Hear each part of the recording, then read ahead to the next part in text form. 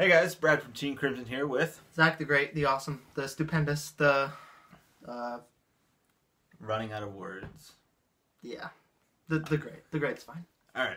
So today we are going to be talking about meta-analysis post the Answer of Truth. I don't know why I always mess up that name. Like literally every time we talked about it, I was like, "Wait, what's the name of that set called?" Nobody cares. Lots of people care. No. I don't care, so therefore nobody cares. Okay. Next. All right, so we're talking about meta-analysis. So how we do these videos is I gather a bunch of information and you know, we look at week 1 results and look at week 2 results. You always have to take week 1 results with a pinch of salt because people are testing decks. People don't know how to counteract decks, everything like that. And then, so week 2 is a little bit slightly more favored in the results department. But also, I like to kind of give points, give extras for decks that topped in bigger tournaments, whereas you kind of downgrade decks that topped in lesser tournaments, like shop tournaments, and all that fun stuff. So, yeah. I've had a lot of questions asked about that lately, so I hope I explained it well. If I did not, just ask me more questions. It's fine. I'll try to answer to the best of my ability. But anyways, so we're going to be talking about the top 5, technically the top 6. Well, that's what we like to do. The top 6 clans. One being OTT. The one is always OTT because it's OTT. But the top 5 clans, they're in no particular order. Well, they kind of are in order, but one of these clans topped way more than the other ones. But the other ones are all mostly even. So these are the top decks after this set, post this set. That's the idea. That's the general idea. General idea. Yeah. That. All right. Yeah. What he said. Yeah. All right. So, all right. So, deck number 1. Deck number 1. All right. Well, no. Other than OTT. We'll work our way down, I guess. Deck number 5. Deck number 5 is Genesis. So yeah, Genesis actually came swinging out of the gate. It had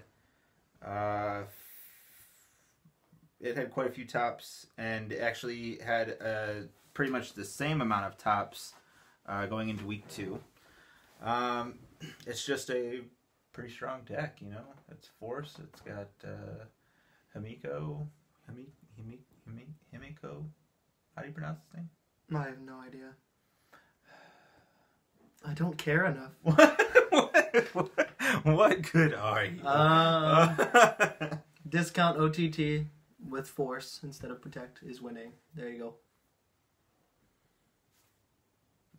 Hopefully none of you Genesis players are out there listening to this while he's yeah, so it's a very solid deck. I mean, we're seeing it pop up quite a bit, so it's kind of boring to me. But anyways, let's moving on to spot number 4. You want to read that one? Gear Chronicle. Gear Chronicle. They're what do you think ass. Gear? They're mean.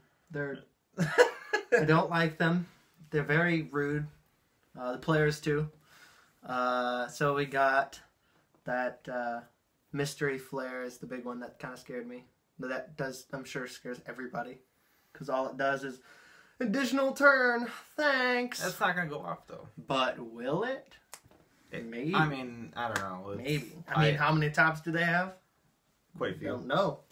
Quite a few. I've heard that they weren't as consistent as. Well, it's not. Yeah, that's the problem with the deck. Is it's not, in my opinion, it's not super consistent. Just because, pretty much the idea is that you're playing anywhere from 9 to 12 high grade monsters. So, and it's usually always 4 Lost Legend, always 4 Lost Legend, and then you're usually playing 4 Mystery Flare and one of the other dude. I can't Idealize, I think is his name. And then anywhere from 1 to 4 copies of the other dude. So like, I don't know. That's a lot that you can screw up, and then you're screwing up the ratios of the deck if you're playing 12, and it's just. Powerful. I'm not a big fan of it, but yeah, it's powerful. It's very powerful. Mystery Flare. And it doesn't CV a lot. Like, really? It doesn't counterblast a lot. Well, I thought Lost Legend was the one that counterblasts 2 and you draw a card or something. Yeah, you can do that, but nobody does. But I think you could easily do it, and then just because you don't have to worry about counterblast too much. So. Do they have a counter charger or an engine of some sort? That I don't know. Again, because I don't know if they have a counter charger or not. I think they do. I wouldn't be surprised. I don't know, but yeah, they're in the number 4 spot. Again, just really strong clan. Going into number 3, and that is actually surprisingly, but not surprisingly at the same time, Great Nature. It had a lot of tops actually. Out of these next 3 really have had major tops over the past 2 weeks. Yeah, Great Nature is just I wasn't thinking too much about Great Nature, to be honest, just because one, it's Excel. I mean, it's nothing against Excel. I love Excel. I think Excel's cool, but it's just with the way Bushy's been handling Excel. They've been watering down Excel a lot. They seem like they're crazy tactical, though. That's true. That's why Tachikaze is pretty good. Top-wise, it's not very good, but it seems very tactical. Like, having played them a little bit, it's kind of like you do what you want. They're Excel, but you get to do what you want with them. And I think that's why they're so good, is because they are actually super tactical, especially with the main grade 3 that they play. That thing is kind of a monster. And the way they have always been is kind of like that. They retire their own rear guards or something and gain power. I know, I don't remember his name. School Hunter Leopold is the main grade 3. Yeah. And he can activate both of his effects.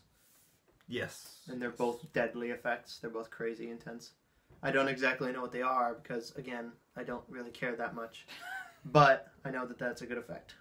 Yeah, it's I mean, they've had. It looks like a lot of the decks play crits.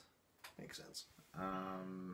Seen 1 or 2 that plays a couple that he'll have like a couple of fronts kind of just thrown in there. Random. They're good. But like, yeah, I mean, like that's it's doing a lot better than I thought it was going to do. I also thought that the kind of coin flip mentality that it has, of you get this skill or you can get this skill. Like they're both good. All of them have good skills. Like the first skill's good, the second skill's good.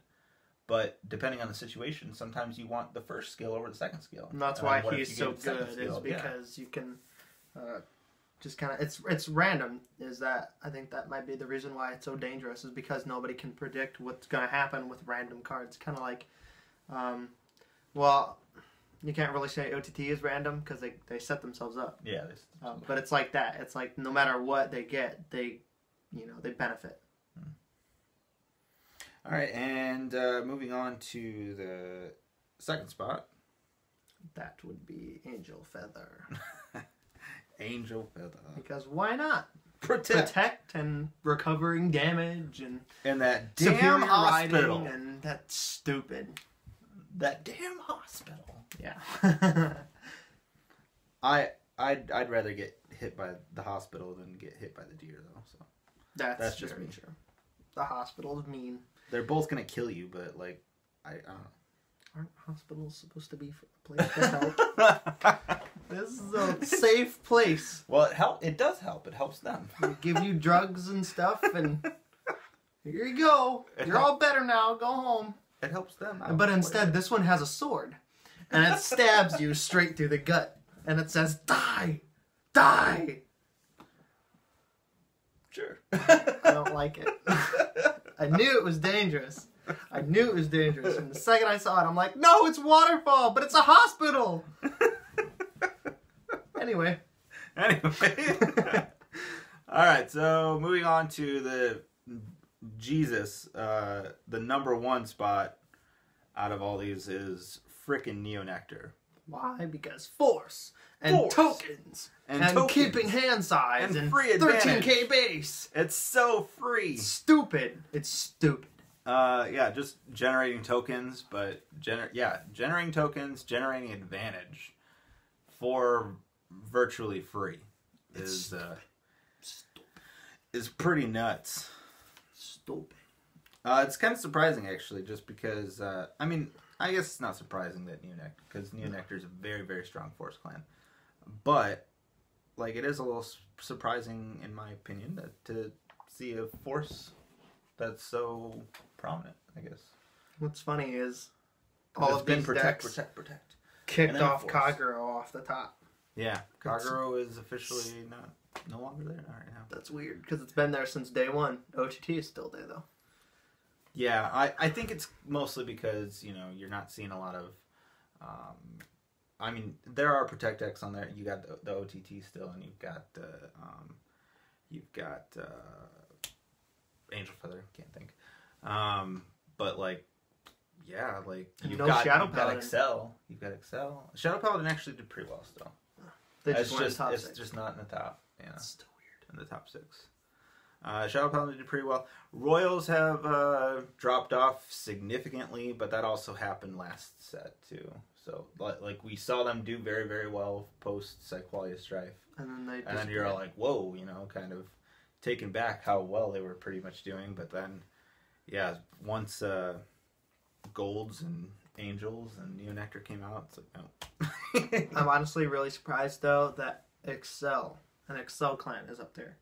Yeah, because that doesn't seem to happen much anymore. There was like for a couple seconds, it seemed like that. Well, Pale Moon was up there for Pale Moon did a second.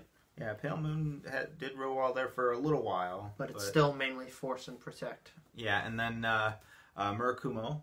Murakumo's gone too. Real good, but yeah, now Murakumo's gone even. Murakumo is apparently having some difficulties dealing with some of these new clans. Or just people aren't playing it anymore. You know, there seems to be two sides of the coin when it comes to Murakumo, actually, is that there are people that say it's a really, really fun deck and all this stuff, and then there's the other people that say it's actually boring as hell and only has the one gimmick. I kind of fall towards that side, but... That's the one way they win, is the ability that Zanbaku has, and that's it. That's all they got. It's not unique. It's not fun. It's a good ability. It's just stupid. That seems to be their only thing. I'm excited for the new one. But anyway, so yeah, that's about it for meta analysis, guys. Those are the top 6, top 5, whatever. But we'll be coming at you later in the week. Hopefully, we'll post couple more videos maybe, and in about 2 weeks, should be 2 weeks from whenever we're posting this, will be the set discussion for Miyagi Academy. So that'll be fun. We'll be talking about that set. And there's been some pretty exciting reveals from that so far. Detonics. With Narukami so far and Nubatama. That's exciting. And them. So look for some more videos from us later, guys, and we will see you later. Bye.